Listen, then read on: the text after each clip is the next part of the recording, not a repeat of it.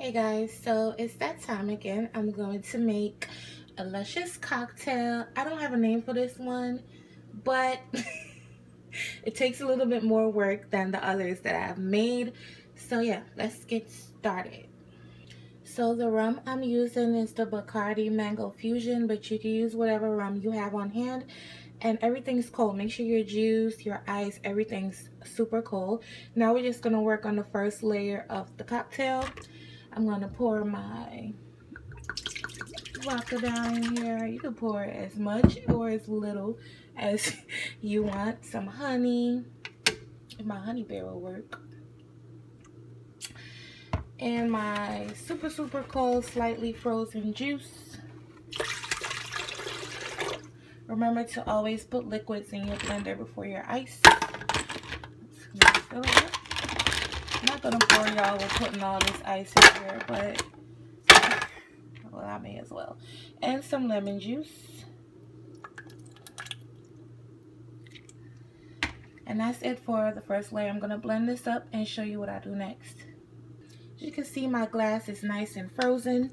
I'm going to pour my cocktail down in here. Yes, I still have pieces of ice, but that's okay. Yeah, about there, halfway. And then you're going to put this right back in the freezer and let it continue to get more solid. And then now we're going to work on level number 2. Alright, now we're going to work on level number 2. I have my frozen strawberries. And my watermelon. Everything's frozen. Everything needs to be nice and cold. Now I'm just going to put the liquor first. Don't judge me. Please don't judge me. And my strawberries. I don't think I'm going to use juice on this in this one because it's enough fruit to cut that. So, but if you're not a drinker, you can add some cherry juice, strawberry juice, anything like that. That's like a bright red or a purple. I mean, not purple, pink. That'll work. Okay, everything's nice and cold. Now I'm going to pour the strawberry watermelon part on top. All the way to the top. Until you can't go no more. Just like that. Then you're going to put it back in the freezer for a few minutes. And then that's pretty much it. Look at the colors. Gorgeous, gorgeous, gorgeous. This is what my cocktail looks like. You can see the colors. Everything's frozen.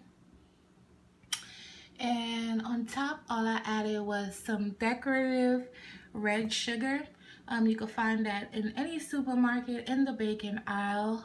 I figured it would be really pretty on top of my cocktail, so I used it. Of course, it's optional. You don't have to do it, but it brings some more fun to your cocktail. So if you give this recipe a try, tag me and let me know what you think. And I'll see you guys next time on my next video. Okay, guys. Bye.